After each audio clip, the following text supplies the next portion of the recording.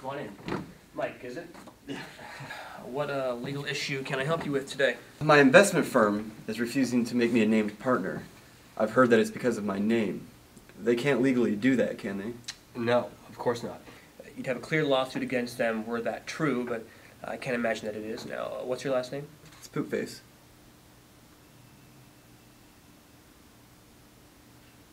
So your name's Mike Poopface? Yes.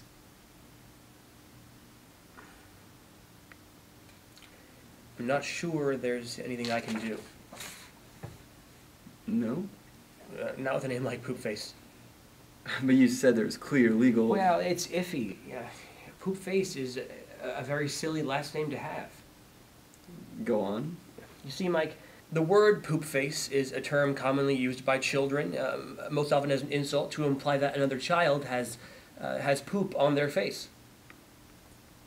And that's enough legal ground for them not to name me partner? Here, what is your firm's name? It's Lewis and Smith. Okay, so were they to make you a named partner, they would be Lewis, Smith, and Poopface.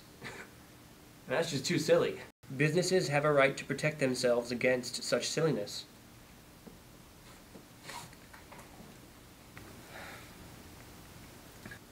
But there has to be something that you could do for me. Okay, maybe we can work with the pronunciation. How do you spell it?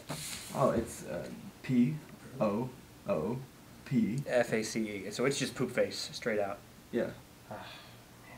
Nothing there. Would you consider a name change? Absolutely not. I'm the last to carry on the proud Poopface name. I just don't know, Mr. Poopface. Here, I'll read over some books, see if a precedent's been set previously, and maybe we can work something out.